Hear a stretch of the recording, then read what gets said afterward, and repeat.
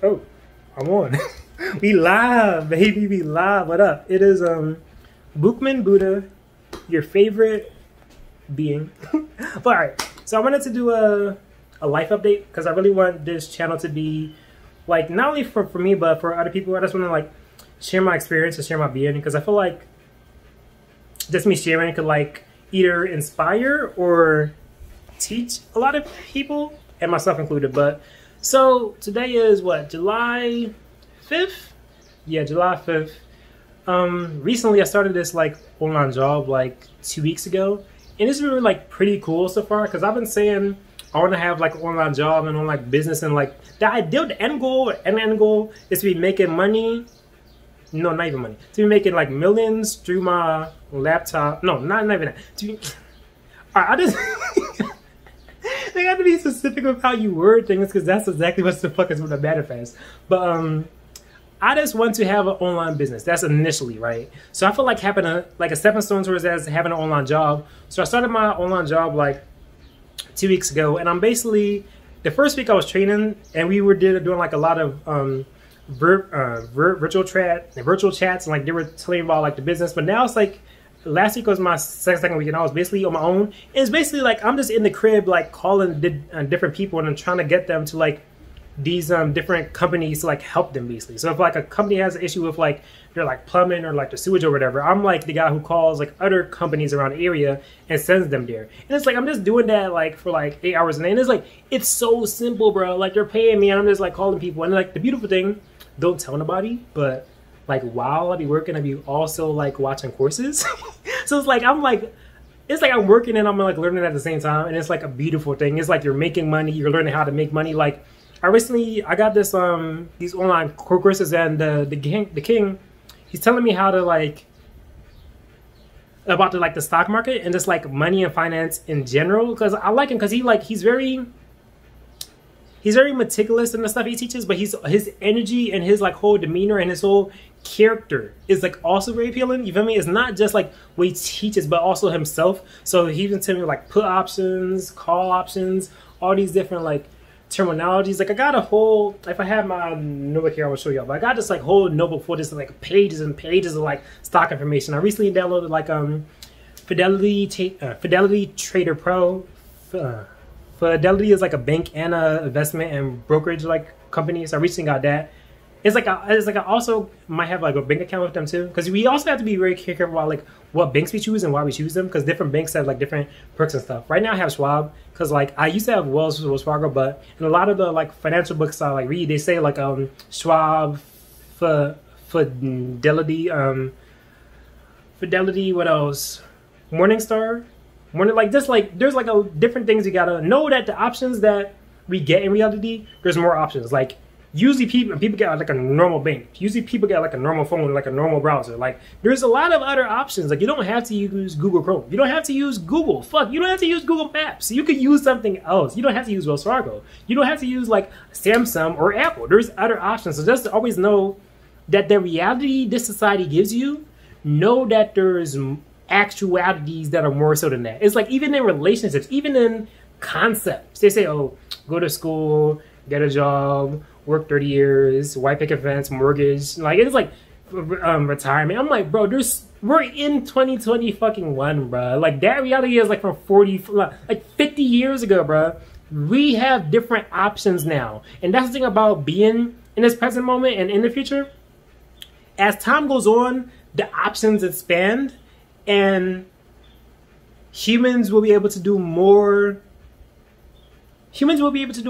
You know, because before we had to do like a lot of manual stuff. Now there's not as much manual work, and like going in the future, like 70-80% of these manual jobs, these driver jobs will be out, bruh. That's why you have to think about careers and things that are coming down in the future, because a lot of your mind, bruh, your mind, this shit right here, like in the middle of your head, this will create your reality, bro. So you just have to put your mind in the right place and know what things are coming down the line so you can prepare for it when it comes. Anyway, I mean, you know, like I think I gotta really start creating fucking templates or like frameworks for my YouTube videos, because if not, I'll just be going off. But yeah, outside of that, I also had another interview for another remote job today, and this was with a company I used to work with, right? And before, we used to have to go like to people's homes, like sell these products, right? But now it's like remote, and I was pretty like interested in them. Like, oh, how are y'all doing this like remotely? And they actually said last year during the pandemic, they made the most money. Like it was like a boom for them. You feel me? So I may also tap into that because it's like a sales, like it's borderline a sales program and like a sales company because they just sell like these kitchen products and like gardening products, like tools basically. And I like the tutorial part, right? Because she was saying a major thing that people learn from just being there, they learn how to sell themselves. You feel me? And I feel like a lot of people did that might go over a lot of people's heads, because a lot of times when people hear sales, they think about like a salesperson, there's like products or like a car lot or like something like that. But we're selling constantly. Like if you're trying to get into a relationship, you're selling yourself. If you're trying to get into like a business, a school, a job, a corporate, like anything, you're selling yourself. If you're trying to do anything, you're borderline. All right. So picture selling as like energy.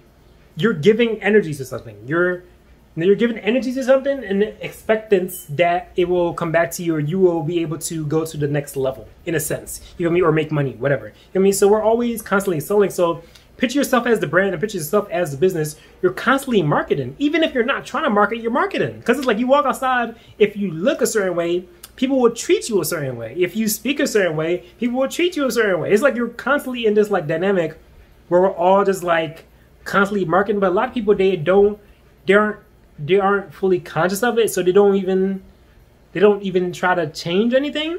But just be aware that it's like you have to be really careful of like how you treat yourself firstly and how you show yourself in a sense. You feel me?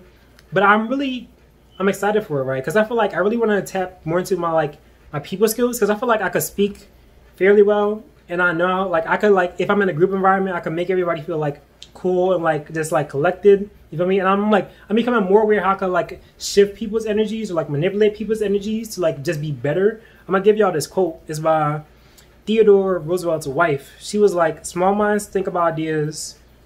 No. Small minds talk about people. Average minds talk about events, and great minds speak about ideas. You feel me? And that's like, I might get that shit tatted on me because I love that quote, bro. So anytime I see anybody like speaking about people or events too much in a negative light, I either constantly shift the conversation. I'm like, bro, you're talking about that person too much. Let's speak about something else. Or I just switch the like conversation and not even constantly tell them that. But just be like cognizant about like when you speak to people, what are they speaking about? You feel me? Because like your network is your net worth. You feel me? And like people could either put you in debt or people could get you fucking profits. So you gotta be really careful with who you have in your circle. You feel me? If all your friends is like talking shit about people, not doing anything, not producing anything, no like structure, no discipline, no vision, no goals, then you're not gonna get anywhere. So you have to be really careful of who you let in your circle and like who even you let in your mind. That's the other reason I got off social media. I had people in my social media in my fucking dreams. I'm like, this is too much fucking, like this is too much. If I got people in my social media in my dreams, that's too far. But yeah, besides that, I'm excited to like be with like the new job. I'll be able to like expand my skills a bit more. But I'm just really excited for this online stuff, bro. Like just fully having these things remote. Oh, it's a beautiful time to be alive. As a black man as well, it's a beautiful time to be alive, bro. Cause like I may have said this in the other video, but I'm getting more into like web development because I really want to make my own website. Right now, I'm posting these videos onto YouTube, right? Because I don't have my own platform. But the thing I've been realizing, right? You have probably been realizing as well. Freedom of speech online is not a fucking thing. If you post controversial stuff, if you post things that are like even if you post good things, even if you're healing people with cancer and AIDS, they will off you. Look at what they did to Sadie. Like it's like. You have to be that's why we need our own platforms and our own spaces. I highly recommend if you're in this age, if you're seeing this basically, please have your own domain, your own website, your own corporation. Like just like have your own, well, all right, be careful with that. Because owning everything in your name, like financially could like fuck you up down the road. But in terms of like websites and branding, your website, your brand, your business, your family, those things are all like connected to you, right? So be very aware of how you represent yourself. Even like online, I gotta really learn the whole thumbnail thing, and I also gotta like really dive deep. Once I have a like more like money, I'm about like a full camera, so I really want to like be like fully entrenched into this like YouTube stuff too, because it's like a lot of dedication and work. But yeah, man, I'm excited. Life is looking up.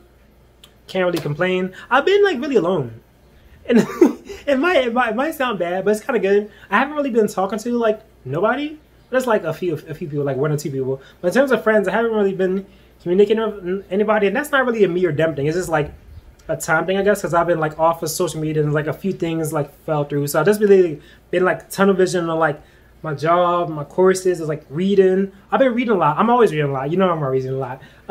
Right now I'm reading The Rational Male Religion by Rollo Tomasi. And it's such a trip, bro. Because he's basically speaking about relationships, like an intergender dynamic. And usually people will say, oh, toxic masculinity, oh, patriarchy. But he's giving like a different perspective. And it's like, he's really fucking me up. Because I'm like, damn. Not to say I fucked up in relationships, but I wasn't fully cognizant about like how actually they work on like a societal scale. Or like how Western psychology influences relationships. And that's the other part that fucked me up. Especially when I was reading We Want For Our Sisters What We Want For Ourselves by Patricia Dixon. After I read that book, I'm like, fuck. Because like you realize a lot of these relationship and like sexual dynamics that people have, they aren't actually natural for indigenous or melanated beings. Like a lot of these norms, like the whole wedding, like even the wedding ceremony, the whole ritual is Greco-Roman. Like the whole white, black, wedding ring, past, like that's Greco-Roman straight up and down. And then it just really made me cognizant. So always like be like learning, bro. Because it's like the more I learn, the more I learn, I realize the less I know, bro. And this is like so much stuff that I wasn't really cognizant about. The other book I'm reading, Future Shock by Alvin Toffler on God. I'll probably make a whole documentary about that book in the future because it's like the concepts are so profound. Also, Sun Food Diet Healing System by David Wolf I'm also reading. And it's like, I've been in this fruit community, right? And like, it's not small, but we have a few people, like leaders in a sense. And I've heard like a lot about David Wolf, and a lot of people, they speak about him in like a bad light because they said that he was like just pro like mowing and like things that were really beneficial. But so far reading it's been pretty good. The other book I'm reading is Sacred Land, Sacred Sex by Blank de Dolores. And she's speaking about basically how, also she's a white woman, but she's speaking about how like Western being has like disconnected us from like nature, even in like language. I remember this one chapter she was speaking about how like the English language was like created, and she was contrasting it to like Chinese, right? So the Chinese, right, they'll have a word, right, but they have symbols, and in the symbols they have actual things that represent like life. So they'll be like, oh, like pot symbol, horse symbol, right, and they would mean something. But the thing with English, it's hard to explain. I really got to reread the book and make a book review. That's what I really got to start doing, book reviews. But yeah, that's pretty much it. I could go on all day, but I gotta go journal. But that's pretty much been my life update. It's July 5th, 2021. It's Boukman, Bastia, and life is abundant. So I hope you're well. I hope you're abundant. I'll see you when I see you. Peace. Auspicious Energy.